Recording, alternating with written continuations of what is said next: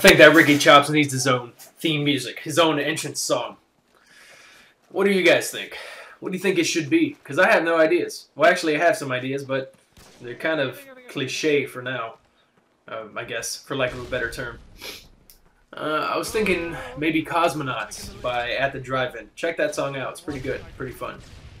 But yeah, let me see your ideas. I want to know what you guys think I should have as my theme music. Because I need one. Now watch this. I'm using the TAR-21 as a sniper rifle on Wasteland. Screw the intervention. Screw the Barrett. I'm using the TAR-21. Probably the best gun in the game.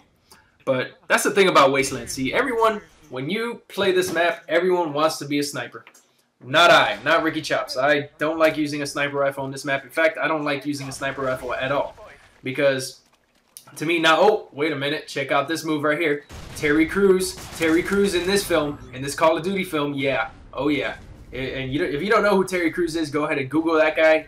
He's amazingly funny, and he's built like a shit brick house. He was in The Expendables, so that's why I mentioned him.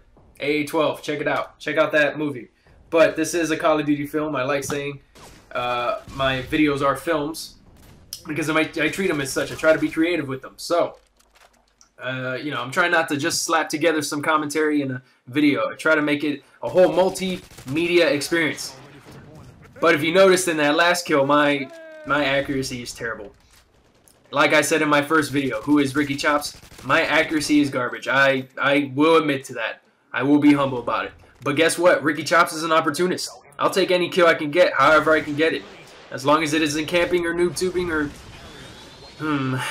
knifing. Well, knifing with commando. Knifing with anything else is alright, I guess. But, so, like I said, I'll take any kill. I'll take any kill I can get. But, what was I saying? Something about Wasteland, Terry Crews, TAR-21. Yeah, this gun is great, and you'll notice I'm running around with the C-Nanners class. Now, you should know by now what that class is, so I'm not going to get into it, but I see my Harrier doing some work here, and I decided to, maybe I should stick to the cave here. The cave, just to get him out, just to flush him out. Because it's a, oh, they shot it down. Boy, that Harrier didn't last long, did it? Now watch this move up here.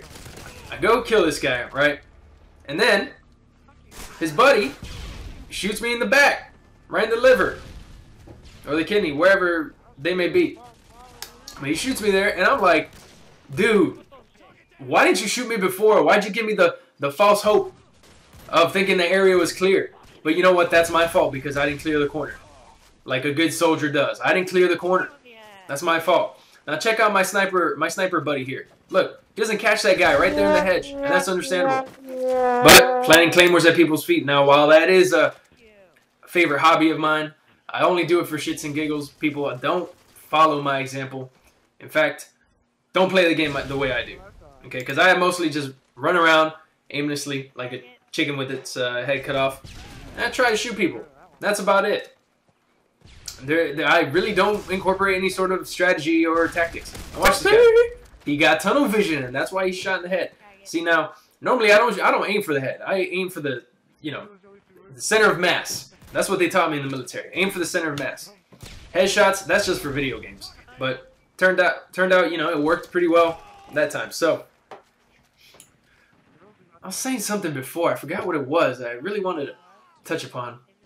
Nah, screw it. Maybe I should, you know, jot down some notes from time to time. Oh yeah, when I'm playing TDM, and listen, I'm gonna tell you right now, Ricky Chops is not a Call of Duty professor. Okay, I don't play this game enough to be able to teach people how to get better. That's just not me. I just make these films. I just make these films for your entertainment. Excuse me. So I make these films for your entertainment, and I honestly, like I said, I don't play this game often enough throughout the week to be qualified as a Call of Duty professor. Now this UAV reveals a smorgasbord of red dots, and they look quite appetizing. I don't know why I decided to incorporate food terminology there, but anyway, so I decided to go ahead and flank these guys, and it works out somewhat well. You know, I get these 2 kills here, but for some reason I decided to whip out the AA-12. I don't know why. I don't know why. But here's something you guys need to know about the AA-12. That thing is a monster in the real world, okay? YouTube some videos about that thing. That thing can, I don't know, it can shoot for, I think the last video I saw on it, it can shoot from a distance of a football field or something like that and be on target.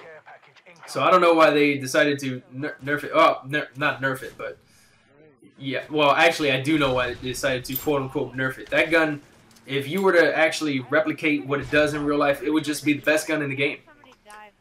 So it'd be like, I don't know, the pre-patch models, if you guys remember those guns. Just absolutely fucking broken. Now, like I said earlier, I'm not a Call of Duty professor. Alright, but the way I play TDM is pretty simple.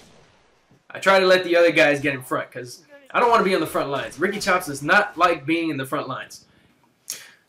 I don't like getting shot at. I don't like getting shot in the back. I don't like people spawning behind me. So I try to sandwich my teammates, and as selfish as that does sound, I try to sandwich my teammates between myself and them, and the enemy. That way, if someone decides to shoot at me, they'll have to shoot through that guy first, if they notice him. Which oftentimes, for some reason in this game, they don't. So, as I was saying before, I like to play TDM a certain way, and that's pretty much, well actually, that's pretty much the same way you play any objective, map control. I think that's the key to you know, being good in this game. And I realize that it might be too late for giving out tips, but still, map control, that's the biggest thing about this game. You can be terrible at everything else in the game. But if you can control a key point in the map, you can pretty much dominate. As I've mentioned before, Ricky Chops is not a Call of Duty professor. I don't care to be. I don't aspire to be. I'm not certified to be. I'm not a beast at this game. I'm the average player. I get okay scores from time to time. So, I'm cool with that. I can live with it. But for some reason, I decided to take cover in this house, and it has no roof. I didn't even realize it had no roof until I actually saw this gameplay again. Until I went back in and took a look at it. What was I thinking? So I decided to pull out the, you know, anti-air support class, and I get shot in the back for my troubles. But that's part of being a team player, YouTubers. That's part of being a team player, making sacrifices. Sometimes, you know, you're going to be the sacrificial lamb for the greater good. Think of it that way. But that's another thing I wanted to touch upon. You don't play this game without a team. Don't be like Ricky Chops, okay? I don't, like I said, I don't have the time throughout the week to form a team or anything like that. So I gotta lone wolf it a lot of times, and that kind of, you know, it sucks for me because I hate being on the team, not communicating with my team members, and everyone's just running around doing their own thing, trying to get their own kill streaks and whatnot. And it's just, sometimes it can lead to a negative play experience, an NPE. When that happens, you know, it's time to go play, I don't know, StarCraft 2 or something. So until my next video, this is Ricky Chops out. Hopefully in the next one I'll actually have a theme song. Stay tuned.